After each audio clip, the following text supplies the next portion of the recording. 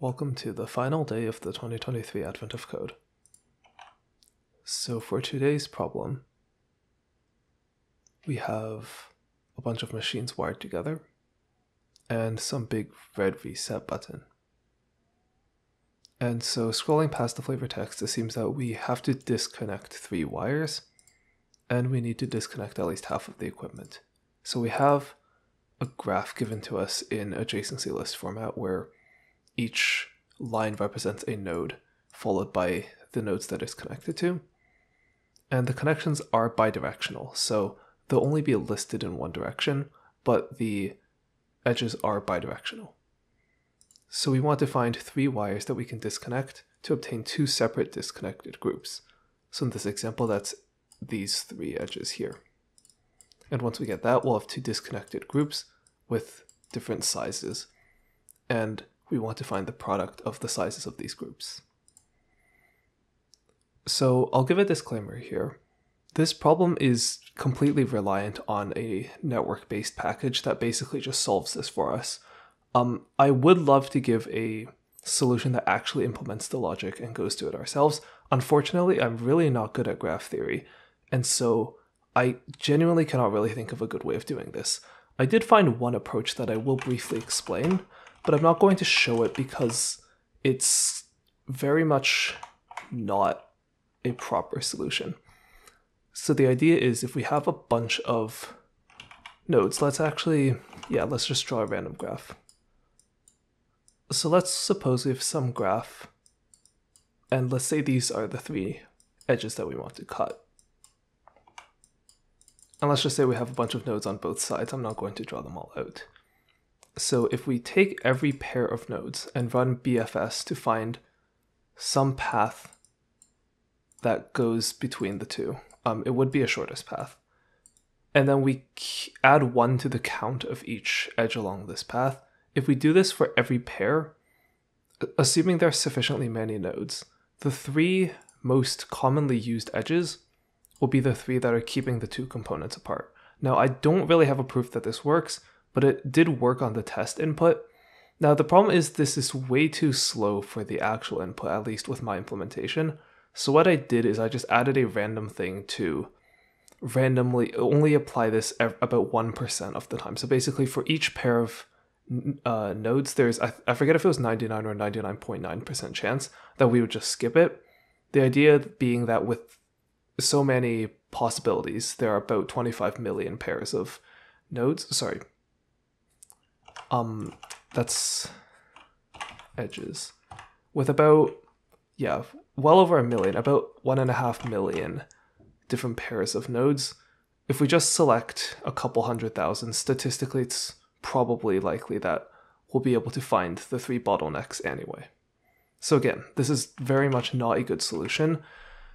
If I find a good solution on YouTube, I will link you guys to a different channel that explains this better.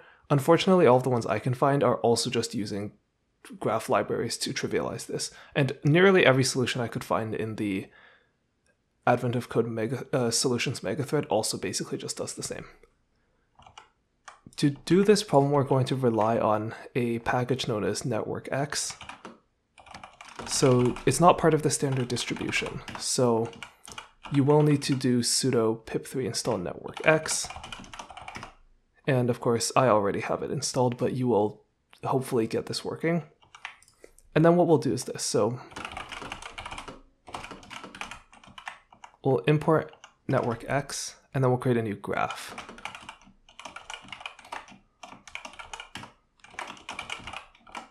Like this, I believe. And then for we'll just read through each line and add the edges into the graph. So for line in open 0, left right equals line dot split on the colon. And then for each node in right dot strip dot split, we'll do g dot add edge left right.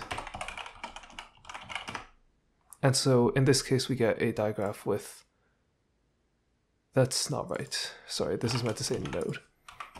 We get a digraph with 15 nodes and 33 edges. If we run it on the real input, we have a bunch more nodes and more edges.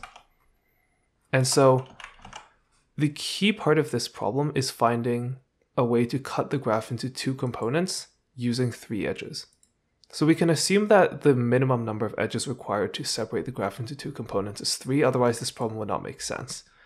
And so then this problem just becomes find the minimum number of edges that we need to cut to separate the graph into 2 components, which is known as minimum edge cut. So if we call minimum edge cut on the graph,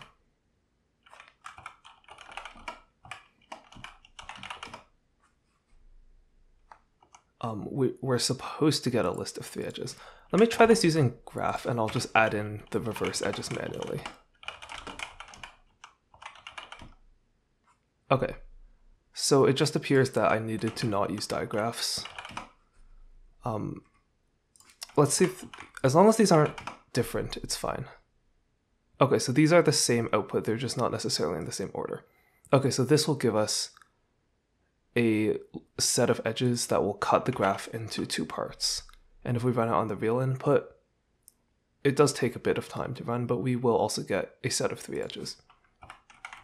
To remove the edges, we're not even going to need to do any of our own work. We'll just do g.remove edges from, which accepts any collection of edges. And now if we print out g, we see that the number of edges has gone down by 3. If we run it on our test input on our real input as well, we have the same graph but with 3 edges removed.